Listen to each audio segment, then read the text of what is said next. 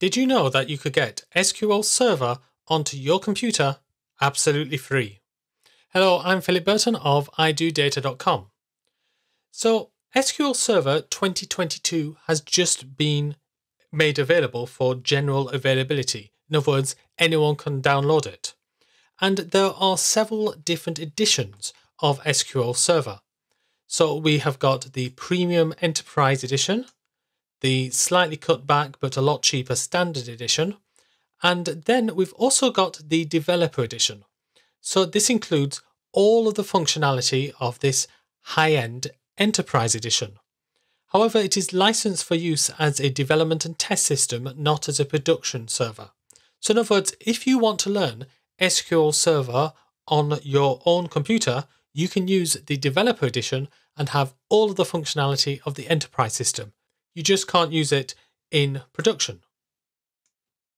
There's also the Express version, which is a more cut down version. Now, you don't need to actually have Windows Server to install SQL Server. In fact, the minimum requirements for SQL Server are actually fairly low. Only 6 GB of available hard drive space and 1 GB of memory. However, the thing you will need is a 64-bit processor.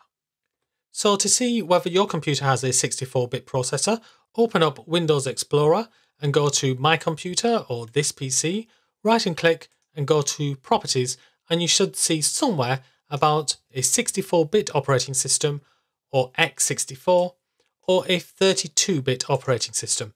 If you've got a 32-bit operating system, then you would need to find and install SQL Server 2014. That's the latest version that you can use. So if I was to do that, I would Google SQL Server 2014 Developer Edition, click on this news article, and then click on this. So it is a free download for Visual Studio Dev Essentials members, which is a free thing that you can join. And then you can search for SQL Server Developer 2014 and download the service pack free.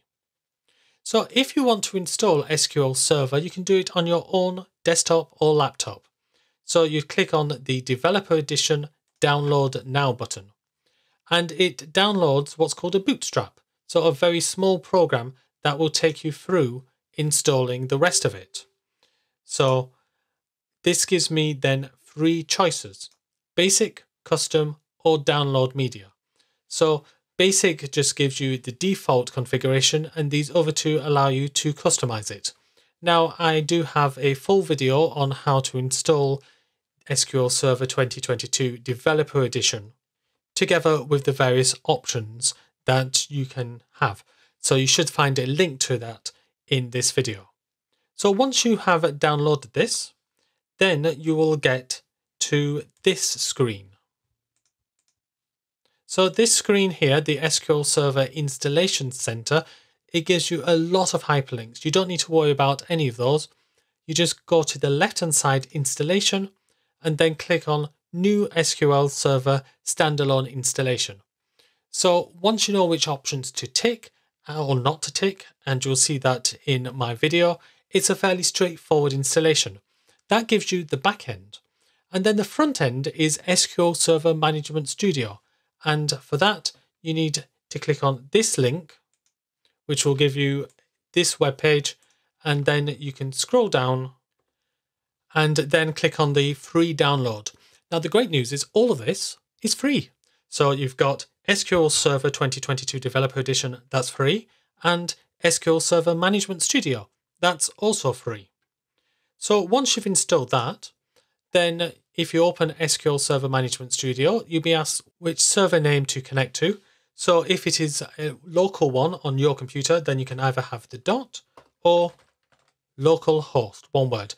If not, then click on the drop down, click on Browse for more, expand Database Engine, and then select your server.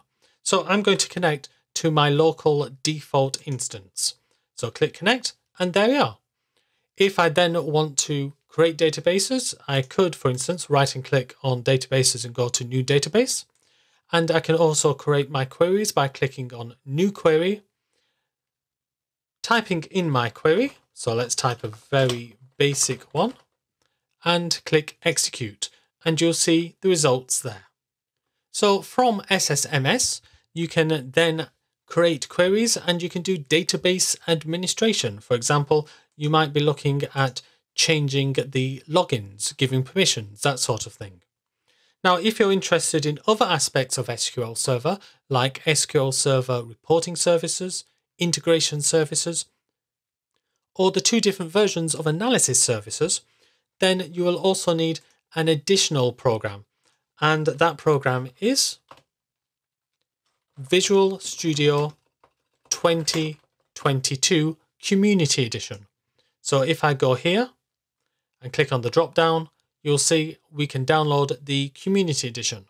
So from there, you can install extensions to allow you to access SSRS, SSAS, or SSIS.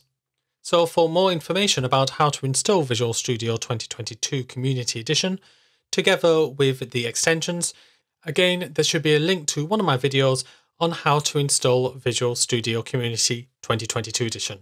So SQL Server. You've got a backend, the SQL Server 2022 Developer Edition, a front end, which is either going to be SQL Server Management Studio SSMS for creating your queries and database administration, or Visual Studio Community 2022 Edition for SSIS, SSAS, and SSRS, and it's all completely free and it can all be installed on most desktops and laptops. Well, I hope you enjoyed this video. If you did, then why not click the like and then subscribe and click that bell. That way you'll be notified of any new videos. I'm Philip Burton of idodata.com. Thank you very much for watching and keep learning.